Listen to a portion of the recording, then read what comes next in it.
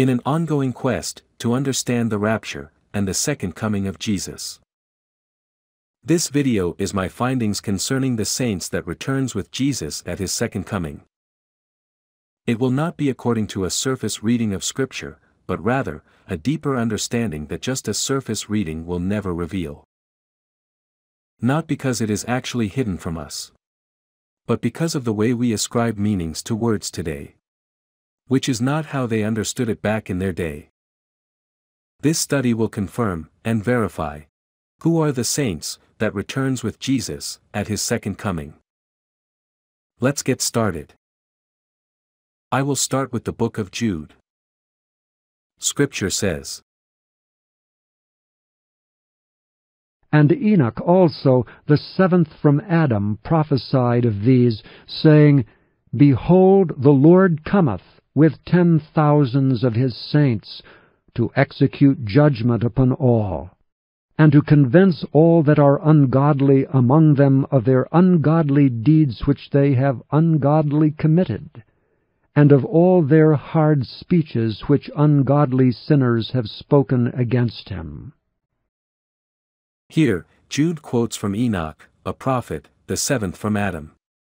And he says the Lord will return with 10,000s of his saints. This is speaking of his second coming, and it is Enoch who is the first to speak of it. Who are the saints? Enoch was very early in the beginning, and his knowledge of heaven was made known to him by the angels of God, who dwelled in heaven and gave him a tour of it. And at that time, he saw no human beings in heaven. Therefore, Enoch referred to the holy angels of heaven as saints, for that is all who dwelled there, and he had no knowledge of the saints, who would become the church in the last days. Moses on his deathbed also spoke of the second coming of the Lord, with 10,000s of his saints, quoting from Enoch. And in that day, the word saint was H6944 in the Hebrew. And it meant holy, a holy or hallowed thing, a dedicated or consecrated thing, which are all characteristics of the saints, that are the holy angels of God. Then, after some generations had passed, Zechariah slightly quoted Enoch saying,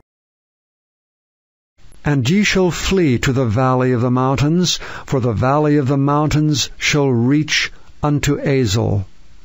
Yea, ye shall flee, like as ye fled from before the earthquake in the days of Uzziah king of Judah. And the Lord my God shall come, and all the saints with thee. By the time Zechariah made that statement, the meaning of the word saints had changed, from H6944 to H6918. And the meaning had a slight change, which includes its derivative, H6942, to specifically name the word saint as an angel, who is a saint, as well as a believing human, who is a saint also. For they are both holy, dedicated to God, and consecrated, for his pleasure, and the meaning is derived from the text. Now let's look at some verses of Scripture, with the word saint, and figure out from the text, which meaning to apply to it. But to the saints that are in the earth, and to the excellent, in whom is all my delight. This meaning of saints is H6918, and it can mean either an angel or a human believer. But because it specifically mentions saints on the earth, we know it has reference to a man, and not an angel, in this case. I also want to note that the statement, the saints in the earth, presupposes that there is also saints that are in heaven, of another kind. Or else why would you note, the earth? And the heavens shall praise thy wonders, O Lord, thy faithfulness also in the congregation of the saints. Here again, we have the word saints. And according to the wording of the text, it is speaking of the angels, as it is the heavens that are praising his wonders. Also, that praising is taking place in the congregation of the saints, which is, the regular meeting God has, to receive an update from his saints, the angels. Now, we will look at Daniel when he had a vision of the last days, while he was by the river. Notice how he addressed the messenger angels that spoke to each other and him. Scripture says, Then I heard one saint speaking, and another saint said unto the certain saint which spake, How long shall be the vision concerning the daily sacrifice and the transgression of desolation, to give both the sanctuary and the host to be trodden under foot? And he said unto me, Unto 2,300 days, then shall the sanctuary be cleansed. Here, in the vision, Daniel interacted with the messenger angels by addressing them as saints.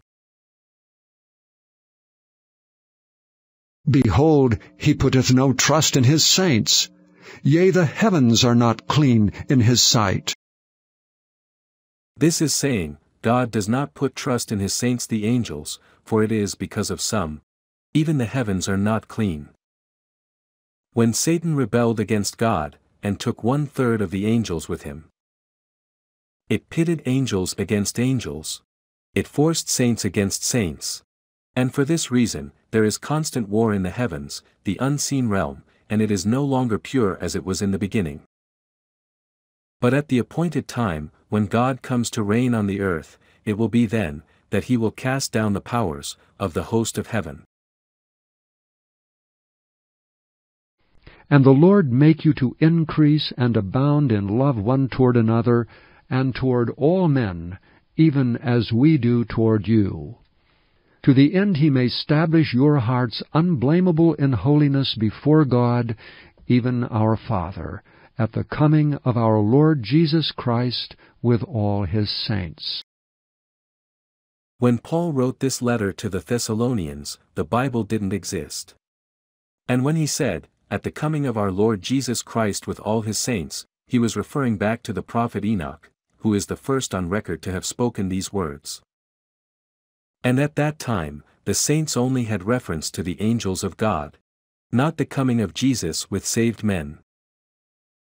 By the time Paul was writing letters to the church, the meaning of the word saints was G40 and was more relaxed. It means, a most holy thing. The most holy thing of the earth are the saints, who are saved men. But the most holy thing in heaven are the angels, who were called saints, before the creation of man. In 3 of the Gospels, when Jesus referenced his second coming, he also referred to the saying of Enoch. But he did not use the word saint to leave us wondering, is he speaking of saints that are men, or saints that are angels? He named the saints as angels, saying, When the Son of Man shall come in his glory, and all the holy angels with him, then shall he sit upon the throne of his glory. These are the words of Jesus, as recorded by Matthew. And I believe Jesus, when quoting Enoch, purposely left out the word saints, and replaced it with angels, to avoid this very confusion we are having today. Whosoever therefore shall be ashamed of me, and of my words in this adulterous and sinful generation, of him also shall the Son of Man be ashamed, when he cometh in the glory of his Father, with the holy angels. These are the words of Jesus, as recorded by Mark. And I believe Jesus, when quoting Enoch, purposely left out the word saints, and replaced it with angels, to avoid this very confusion we are having today. Ask yourself, if there are saints who are men in heaven, at his second coming, why didn't Jesus just say the generic word saints, which would include both men and angels? It is because there are no saints that are men in heaven to return with, at his second coming. For whosoever shall be ashamed of me and of my words, of him shall the Son of Man be ashamed, when he shall come in his own glory, and in his Father's, and of the holy angels. These are the words of Jesus, as recorded by Luke. And I believe Jesus, when quoting Enoch, purposely left out the word saints, and replaced it with angels, to avoid this very confusion we are having today. But I want you to notice how this is worded. It says, Jesus will come in his own glory, which is his own brilliant light, and in the glory of his Father, which is that same brilliant light, and of the angels who are clothed in their own radiant light. Here is an announcement of the entire household of God: the Father, the Son, and the angels of heaven. If man had been raptured 7 years earlier, and lived with the Father, the Son, and the angels of heaven, in their shiny spirit body, for 7 years. Why do you suppose Jesus did not mention them as coming in glory, when the whole house of God was mentioned as coming in glory, except them? It is because they are not there. Now, I want to show you something that I found very interesting. This is a scripture that speaks of the saints that are men, coming to live with the saints who are angels, currently living in the household of God. Scripture says, Now therefore ye are no more strangers and foreigners, but fellow citizens with the saints and of the household of God. Because of the blood of Jesus, we who were no saints were made saints by the washing and regeneration in his blood. And now, we are citizens of the household of God in heaven, along with the angel saints that are currently residing there. How cool is that? Giving thanks unto the Father, which hath made us meet to be partakers of the inheritance of the saints in light.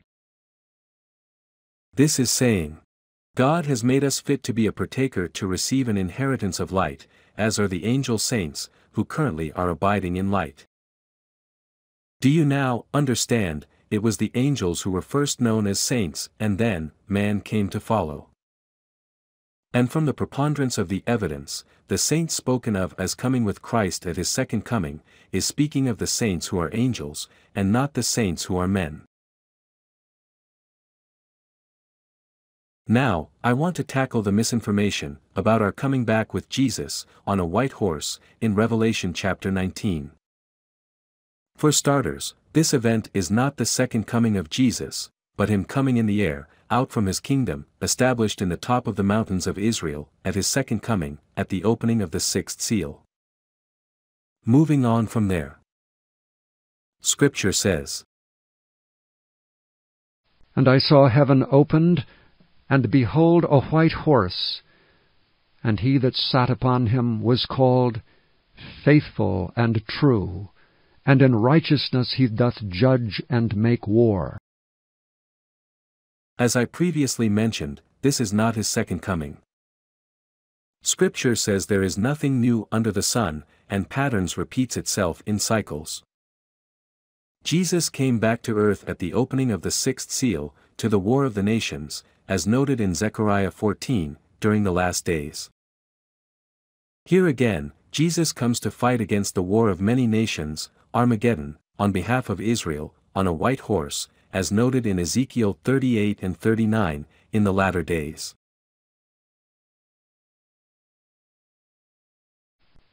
And the armies which were in heaven followed him upon white horses, clothed in fine linen, white and clean. It is here that it is assumed that we follow after Jesus on white horses, because it states that those riding the white horses are wearing fine linen, clean and white, the same as the wife of the Lamb, as noted in verses 7 and 8. Today, there are armies in heaven arrayed in fine linen, clean and white. During the days of Daniel there were also armies in the heavens fighting in fine garments, clean and white.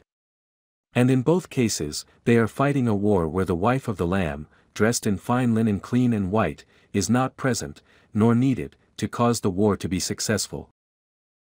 But all of this is a moot point, because this is not the second coming of Jesus. If you would like to receive confirmation that the second coming of Jesus occurred at the opening of the sixth seal, watch my video titled, Opening the Sixth and Seventh Seals, like you never heard it explained before. It will be attached to this video at the end. One of the talking points of the pre-tribulation rapture believers is: Jesus comes to the clouds of the earth, his feet never touching the ground, ahead of the tribulation period, and catches up all the saints in the clouds, and takes them back to heaven with himself, and they remain there for 7 years. Once the 7 years has expired, the saints then returns with him back to the earth, riding on white horses, noted as his second coming, because this time, his feet touches the ground. Now, with a surface reading of Scripture, this is actually true. But when you search it out deeply, that is not the case at all. And the stumbling block is the word saints. Saying, "Behold, the Lord cometh with 10,000s of his saints." I believe this lesson is an exhaustive study on the word saints, and according to the preponderance of the evidence, the word saints in this instance is speaking of the saints who are the angels of God, coming back with Jesus at his second coming, and not the saints who are men. Therefore, at his second coming, Jesus will arrive to the clouds of the earth, with all his saints, which are angels. Then, he will resurrect the dead in Christ, and change those who are alive and remain to his coming, and rapture them into the clouds of the air. And from that point, both the saints that are angels, and the saints that are men, will accompany him down to the earth. The title of this video is, "Who are the saints returning with Jesus?" I am firmly convinced from my study of Scripture. They are the holy angels of God. When Jesus comes back to the earth, he will be moving his whole house, and household, even all his servants, the saints which are angels, from the third heaven, to the earth with him. All the saints that are men today has a glorious and eternal life ahead of them, which will be shared with the saints in light that are angels, that are currently in his household. If you wish to meet the unseen part of your family, the angel saints of God, tell God, "I know I'm a sinner in need of a Savior." Tell God, "I believe Jesus died for my sins." Tell God, "I believe he was dead and buried." And tell God, "I believe he was raised on the third day." If your confession is from the heart, then, at the day of his second coming, you will become a partaker of the saints in light. Thanks for watching. The place that Jesus goes to prepare for us is a place in his household, which he will bring with himself for us to live in, with his holy saints the angels. If this study has helped you, please share it with your family and friends, and subscribe and comment, and give it a thumbs up. When the Son of Man shall come in his glory, and all the holy angels with him, then shall he sit upon the throne of his glory. Amen.